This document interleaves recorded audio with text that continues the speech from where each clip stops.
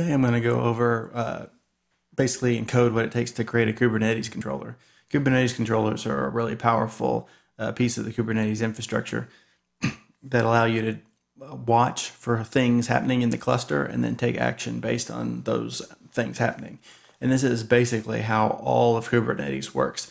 That there's basically the spec, basically the stored or desired state of the cluster, and it is the job of various controllers in Kubernetes to converge the actual state on the desired state. And so there are quite a few controllers in core Kubernetes that do this, but you can also write your own controller that that watches for something to happen and enforces a state that you care about in your own custom setup. So in this situation, what I'm going to do is I'm going to show a demo of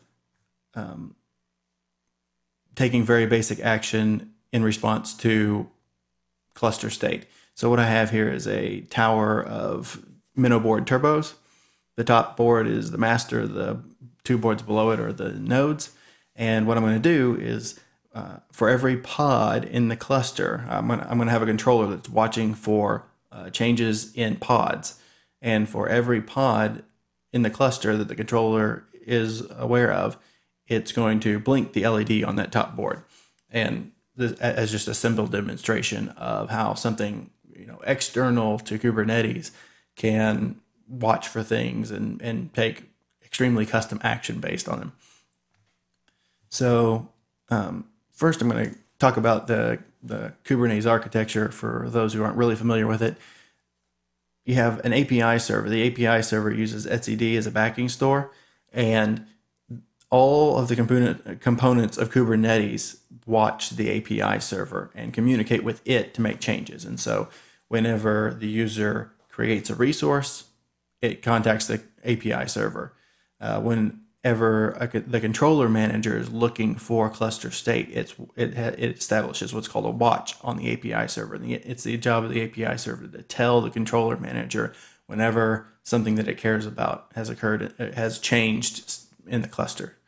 And the scheduler is really a highly specialized controller in that it has the role of whenever a pod is created, it's looking for pod creation, and then it makes a decision about what node that pod should go on. And it doesn't contact the node to schedule that pod on it. It just assigns node properties to the pod. And it is the job of the kubelet, who is also watching the API server, to then spin up pods that are assigned to it by the scheduler. But there's nothing that keeps us from creating a custom controller that watches the API server and takes custom action based on it. So this is an example of such a controller.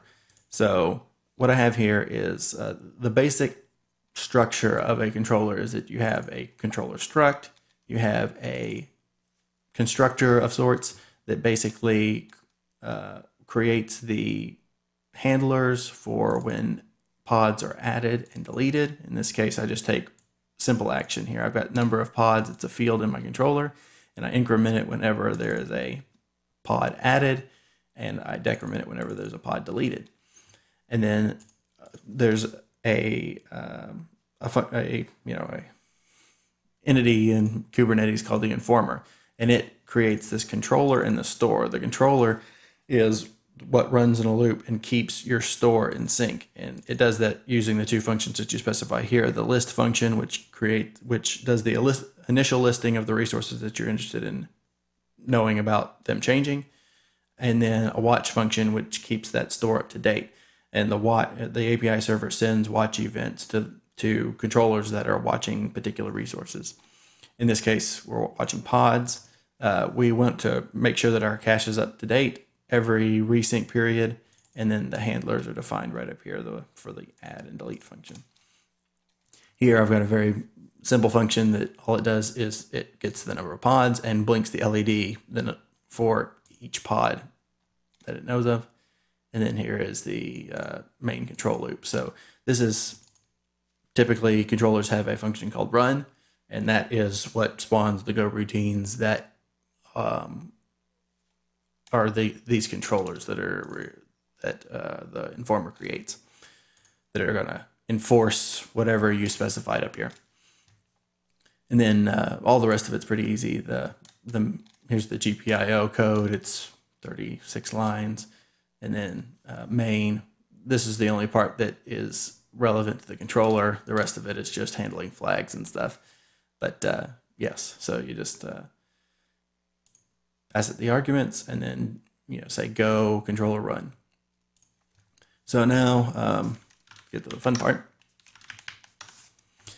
So what I have here is I've got that controller compiled into Kube LED. So I'm just going to run this, and right now this is a graphical representation. I've got the 2 nodes. There's no pods running. So I'm going to do the combined view here, and we're looking at this LED on the top board. So when I start it's going to shut off, and because there are no actually, it's blinking because there are actually pods if I don't filter.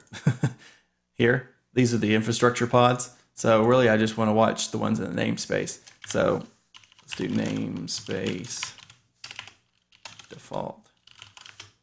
So there are no pods in the default namespace. And if we look now, that LED on the top board is staying off. So we're going to come over here and we are going to create some pods. So I just created a replica set that spawned 2 pods here, and they're coming up. And if we look down here, I'll make it bigger here. You can see that LED on the top board is blinking twice. That's because the controller was notified by the API server that 2 new pods were added. If we, I can proceed in the demo here. We can go up to 4 pods. It's going to put 2 on each node there. So now I've got 4 pods running. And if we go there, wait for it here. 1, 2, 3, 4. There we go. And we can scale it back down to 1. 1 is a lot easier to count. So there we go. Pods are going away. And you can see how quickly the controller updates. I mean, there's not a latency because it has a watch on the API server. It's notified immediately when things happen.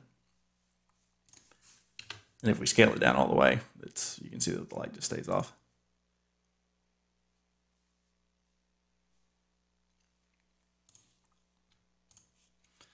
So that's a simple demonstration on the power of Kubernetes controllers and how you can write these to enforce custom conditions within your Kubernetes cluster.